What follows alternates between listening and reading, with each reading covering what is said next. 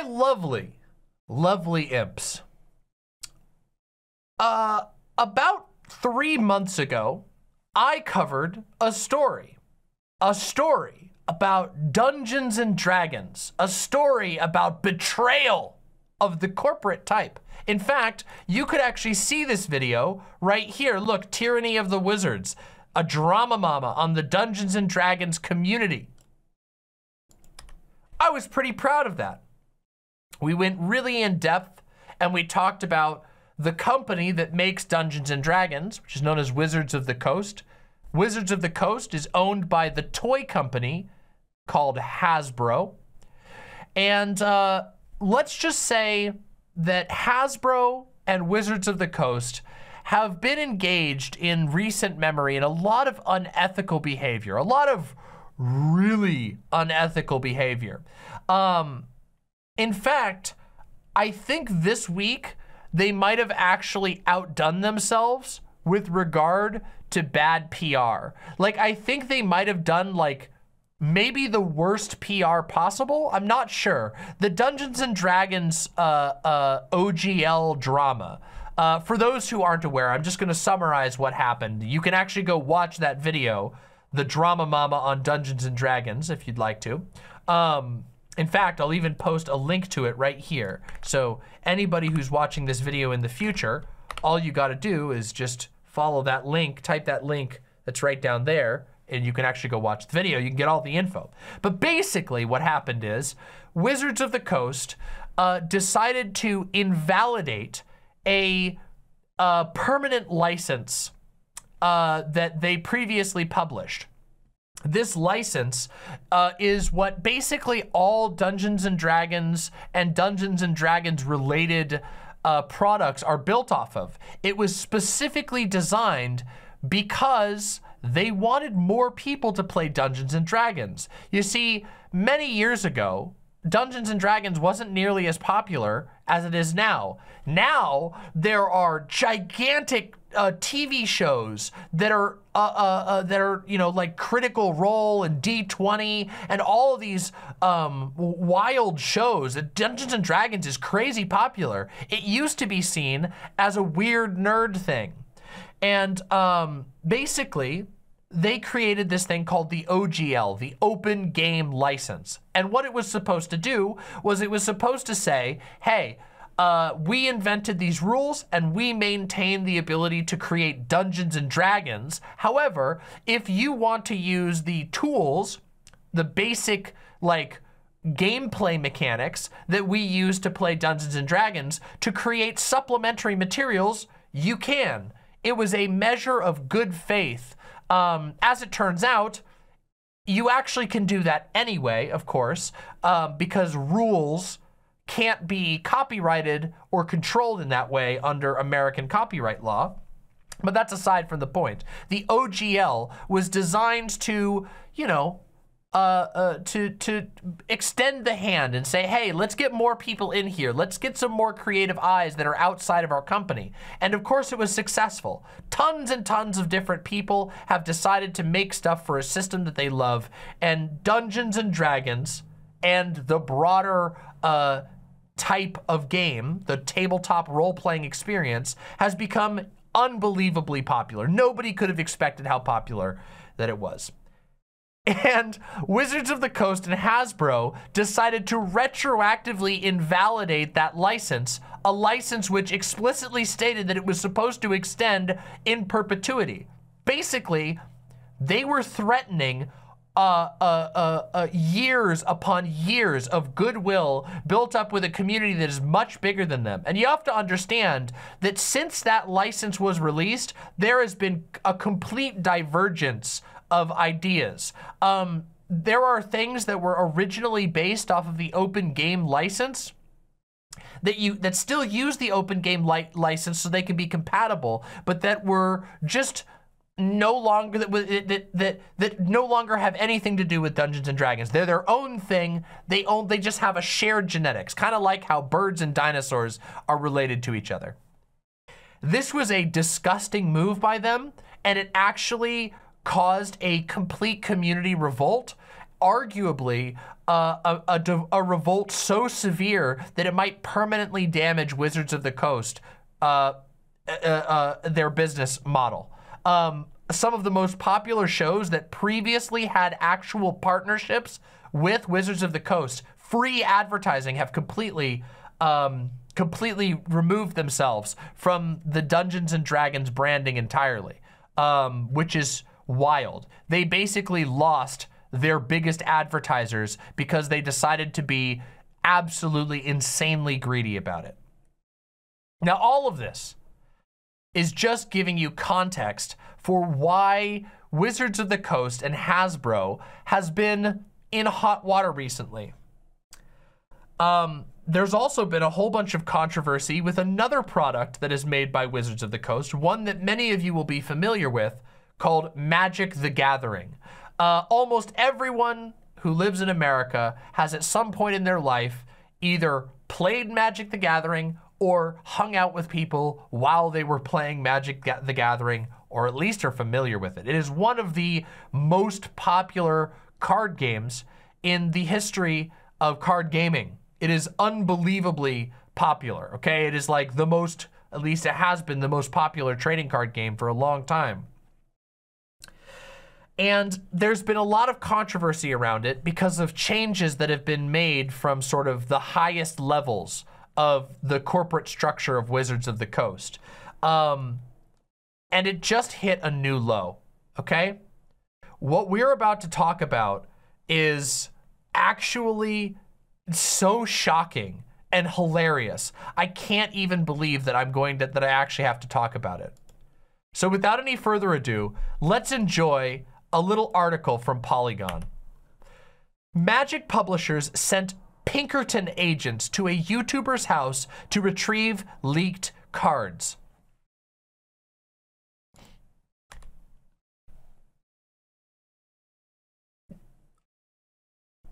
A toy company sent Pinkerton agents to a YouTuber's house over magical wizard cards. And we're gonna get into the whole story here in just a second. Some of you might be sitting here going, well, what's a Pinkerton? The Pinkertons are one of the most infamous private militarized corporations in the history of the world. They are notorious for having been brutal strike breakers at the turn of the 20th century, to the degree that if we were to go to their Wikipedia page, you would actually be able to scroll through the number of times their agents have been convicted of murdering people. In fact, most recently, one of their agents in 2020, just 3 years ago, one of their agents was convicted for gunning down a unarmed protester at an Amazon protest. So a bunch of workers were protesting the working conditions at Amazon, and one of the armed freaks that the Pinkertons employed killed a guy. Not kidding you. That happened in 2020. They are also infamous for their participation in brutal strike breaking, where they actually just opened fire into crowds of people. And of course, they are somewhat infamous for being the corporation that is most heavily tied to private security. It's actually wild. They've sort of distanced their name from a lot of their other partnerships, but most security firms that you might be familiar with have some ties to the Pinkertons, either are directly owned currently by the Pinkertons or were previously owned by the Pinkertons. In fact, the Pinkertons were so notoriously murderous that at one point the federal government passed a law that was called the Anti-Pinkerton Act. Not kidding you. That is an actual law that is, at least in part, still on the books.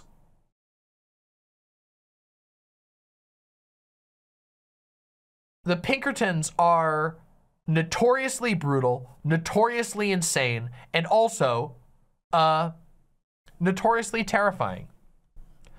So when I tell you that Wizards of the Coast dispatched Pinkerton agents to a YouTuber's house over magical wizard cards, you might find yourself going, holy fucking shit.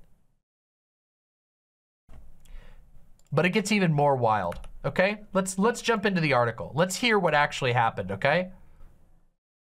Yes. Sol Gracchus says, this is actually a good point. Sol Gracchus says, the Pinkertons are currently a part of the company known as Securitas. You guys probably know, if the name doesn't ring a bell, Securitas, you will know them, here, hold on. You'll know them by their mark. Let me show you. You guys have definitely seen this. Here, hold on. Let me show you the image, okay? You guys have definitely seen this right here, okay? Usually you will see this either on the side of a fake police car or on the armband of a guy wearing a khaki vest, okay? Securitas is like the largest security firm in America.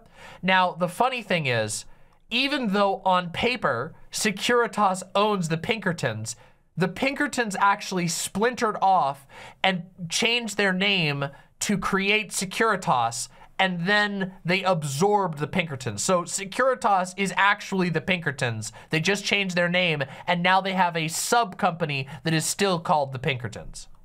You have to keep that in mind. Yeah. Securitas works malls, universities, concerts, everything. They're like one of the biggest security firms. Also, Securitas is notorious for the fact that they use a military ranking system, even though they're not a military technically. When you're in the job, they will refer to each other as like privates and lieutenants and colonels and things like that, which sort of gives you an idea of the internal mentality of the company. Yeah, it's very LARPy, and you know, again, it was just a way for Pinkertons to escape their own bad reputation. But anyway, let's read this story, shall we? When Magic the Gathering cards turned up on YouTube last week, publisher Wizards of the Coast sent private investigators from Pinkerton to retrieve them.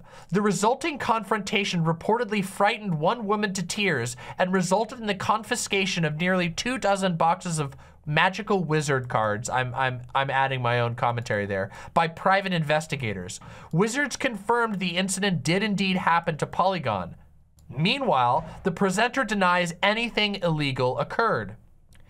At some point on April 20th, YouTube channel Old School MTG published a video showing the opening of a box of collector booster packs from March of the Machine, The Aftermath, just one of 22 boxes said to have been purchased from an acquaintance.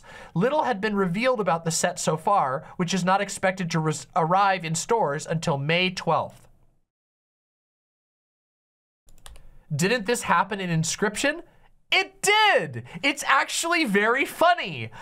There's a video game that we played, which is sort of framed like a creepypasta, and at the end, not to be spoilers for Inscription, but yes, this is the plot of Inscription, that a game company sent murderous armed agents after a random YouTuber because they discovered a cursed set of cards. But in this case, there is no cursed set of cards. It's just normal, pathetic wizard gaming cards. So, yes, it is actually the plot of a creepypasta video game playing out in real life. Little has been, as a result, the video was quickly downloaded and used as fuel for reaction videos all over the internet. Later on April 2022, Old School MTG published another video explaining what had happened. I got up and recorded some videos, the presenter said in the video. Right after I got done with the video, my dog started barking because somebody was knocking at the door. I came out and my wife was answering the door, and it was the Pinkertons. The name Pinkerton should ring a bell for all American readers. The modern-day Pinkertons are descended from the original Pinkerton Detective Agency, which was founded in Chicago more than 170 years ago. The company has played a role in major historical events, not the least of which was its stint as a violent, strike-breaking private paramilitary force in the late 19th and early 20th century.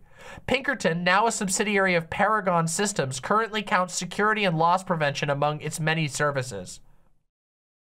Wizards confirmed to Polygon that the Pinkertons were indeed involved in the incident. The presenter at Old School MTG described the agents as big, heavy hitter guys who frightened his wife. The Pinkertons arrived with contact information from someone at Wizards of the Coast, and after speaking with them, the presenter said they made the decision to pull their videos down. The Pinkertons were very apologetic about making my wife cry first thing in the morning by sending these heavy-duty lawmen to come collect stuff and to talk about stolen products and jail time, the presenter said. But they don't believe we stole anything, which we didn't. I don't know if they believe anybody stole anything or if it was just an accident that they said that. But they wanted the product back so they could try and figure out where the hole was and they could plug the hole. Wizards of the Coast can confirm that, yes, this is a part of their investigation, a Wizards of the Coast representative told Polygon. So these fake cops showed up and said, we're gonna slam you in jail, turn over the stolen goods. But nothing was stolen. They're not cops. And nobody can go to jail over it. They were literally hired by Wizards' own admission to investigate, aka to intimidate and terrorize. Literally just for intimidation over magic cards, over a single video about magic cards that was released 3 weeks too early.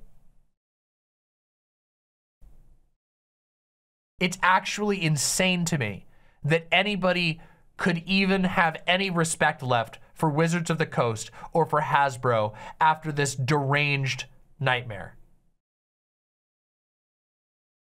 I can't even imagine, like, getting your cards and doing an opening and then having fucking thugs show up at your door who are like, give us the cards or we're gonna slam you in jail, at your wife who didn't have anything to do with the cards over fucking basically Pokemon cards.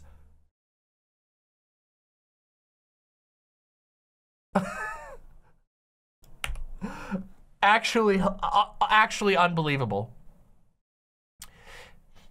The presenter goes on to extrapolate what they think happened. It's possible, they say, that someone somewhere in the distribution chain accidentally mistook March of Machine product for March of the Machine, the Aftermath. Somebody screwed up and sent out the wrong case to the gentleman that I bought the boxes off of, because when he sold me the stuff, he was willing to sell me March of the Machine boxes, not Aftermath.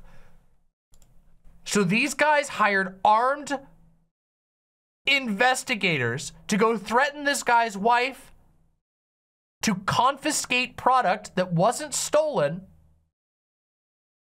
because fucking Wizards of the Coast is so lazy that they named two products the same thing and somebody got them mixed up.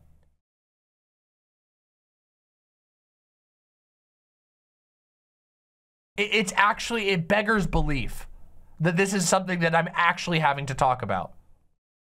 Oh no, we accidentally sent you the wrong box of our identically named trash product. We shoveled it, we shoveled the wrong garbage into the mailbox for you, and now we're gonna fucking threaten you. And yes, by the way, the Pinkertons are armed. Pinkerton agents show up with guns, okay? Engaging private investigators to retrieve stolen or missing trading cards is not a particularly new or novel strategy. Just last week, Polygon reported another similar incident dating back to 2021 involving products from Pokemon, which were retrieved with the help of a private investigator. The presenter in this instance said in the video that the person they spoke with from Wizards seemed to understand that they were not at fault. In fact, they were eager to compensate the YouTuber for the purchase of the cards, potentially in the form of a more appropriate replacement product. Anybody who's used my footage, they added, you'll probably want to take that down. I no longer have the product, Old School MTG said, the Pinkertons took everything to take back to Wizards of the Coast. That includes all of the empty boxes and wrappers. I don't even have a token to show for my efforts, he added with a laugh, before noting his channel had recently doubled in viewership. Well, thank God for that, at least. After the publication of this article, Wizards of the Coast reached out to Polygon with the following statement. Okay, what we're about to read is hilarious, okay? But also, keep in mind, remember, he didn't steal anything. He didn't do anything wrong. Somebody somewhere at a company goofed up and they sent agents to go track it down and confiscate what he paid for. Absolutely deranged and stupid. Just laughably stupid. As a part of an investigation into the unauthorized distribution and disclosure of embargoed product, we repeatedly attempted to contact an individual who had received unreleased cards. After that outreach was unsuccessful, an investigator visited him and asked that he reached out as part of our investigation and return the embargoed product and packaging. He agreed to do both. The unreleased product will be replaced by us with the product intended to purchase. We appreciate the individual's cooperation and the investigation is ongoing. They're investigating their own fuck up, but they're trying to make it seem like something bad actually happened here, when all that happened is some stupid fucking cards for babies got sent out a little too early. Absolutely hilarious to me. But also, it's kind of telling. It's kind of telling the state of affairs that we're in, where corporations for little toys and games have gotten so unbelievably disconnected from what they're actually making that they think that it's appropriate to try and send an armed private investigator from one of the most notorious firms on the planet to go shake down some random YouTuber. And by the way, I'm just gonna take a moment here. People who are still buying and playing with Wizards of the Coast products, just know, like, I don't care. I don't really care what people buy or spend their money on all that much. Just know that this is the company that you're dealing with. This is the mentality going on. This is the future that they're envisioning for their product. A product where they're so paranoid about Magic the Gathering has a new set release every 5 seconds. There's like, the release rate for new Magic the Gathering set rates is actually impossible to keep up with. And yet they're so obsessed with their bottom line that this is the path that they choose. It's literally every couple months there's a new set coming out. And as we discussed in the previous one, this company has shown that they have no standards. There is no bottom for how low Hasbro and Wizards of the Coast are willing to go. They're willing to invalidate permanent licenses. They're willing to shoot themselves in the foot. The future for Hasbro and Wizards of the Coast is worse relations with their community, and increasingly lower quality products as they fixate on deranged behavior like this. Actually off the rails. Maya Ostro says, you don't understand. He found a floppy disk buried in the middle of the forest and it has a curse on it. We're just trying to get it back. Yeah, exactly. You don't understand. He almost got trapped in the game and he would have had to play the game to save his soul. Absolutely deranged. I'm interested to see just how much embarrassing stuff is continually revealed, because if they're willing to send the Pinkertons, and unapologetic, mind you, notice that this little embarrassing statement doesn't even apologize for their deranged behavior. It acts as though they're investigating a crime. Unauthorized distribution and disclosure of embargoed product. Somebody accidentally sent the wrong product of your 2 nearly identical card packs. And they're like, we're hunting down, we're trying to plug the leak in our system. Somebody's been leaking our little... That was a level 3 gnome. That was a level 3 gnome. You think we can just let our gnomes get out into the world? No! We have to plug this leak now! Or what's next? The centaurs? The dragons? They'll be stealing our orbs! And then of course the truth is nobody stole anything, and these are fucking cards. What an absolute embarrassment of a company Wizards of the Coast has become. There's just nothing going on inside there. Literal cardboard. It was probably just some overworked, underpaid warehouse worker who had to pee and ended up misreading the box. Yep. And actually what's even funnier is that this is not in this article, but in another video that I watched, there's been whispers on the web that it actually might not have even been at the factory, that it may have been just a mix-up at a local game store, which means that this is even more insane. That they went to the YouTuber's house to do all this. They didn't send like a nice corporate representative to be like, hey, sorry, we saw your video. Can we get our cards back?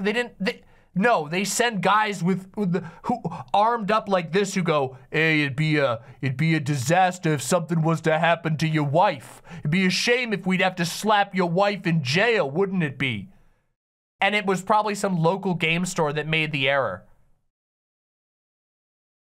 Absolutely deranged.